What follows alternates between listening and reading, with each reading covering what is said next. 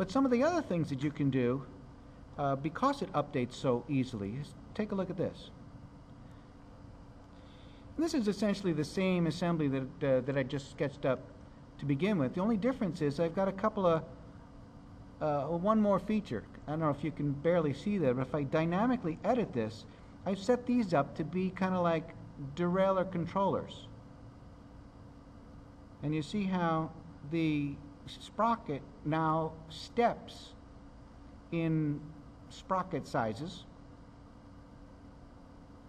as a function of the position of the controller.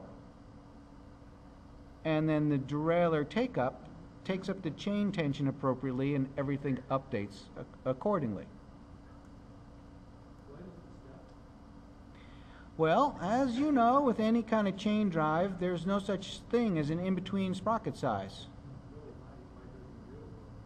Yeah, and so that's why it must be in steps. Now, how did I get this to happen is really your question? Yes. I did it with a relation. Now, take a look at this. This sketch, let me just edit its definition.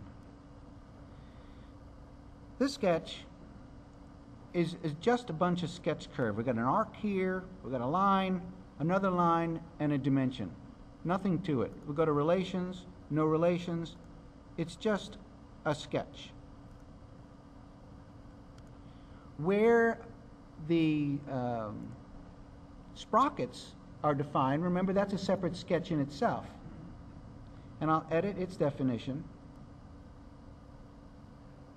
And it has dimensions for those diameters.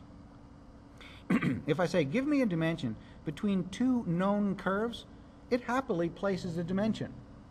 Why wouldn't that be considered over-constrained? Well, because it's two known entities. ProEngineer knows it can't be a dimension and adds what's called, or what used to be called, a known dimension, which you can think of as a measurement. It's simply a measurement that can be used in your relations. Take a look at this. When I go to relations now, and they change to their symbolic representation, you see, you probably can't read that, but that says, instead of D11, that says KD11. A dimension that can't be directly modified. It gets its definition from existing geometry.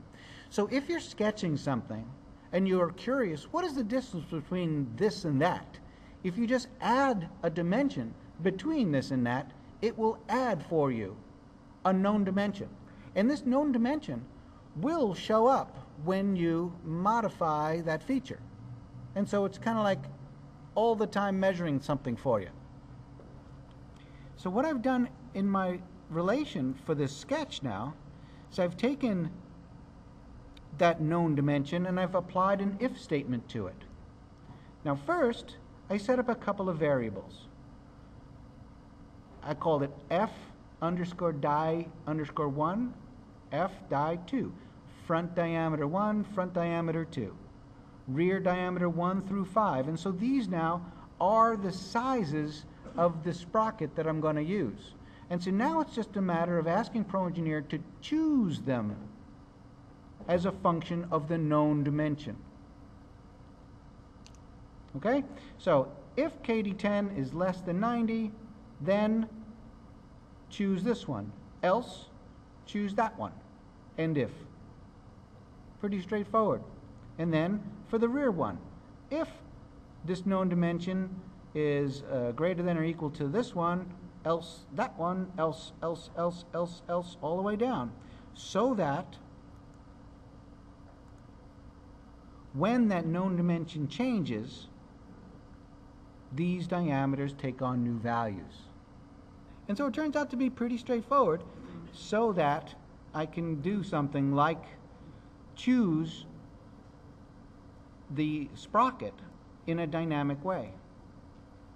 And so now this will leap from one diameter to the next appropriate diameter, regardless of whatever they are, without me trying to figure out what that the relationship could be to that diameter.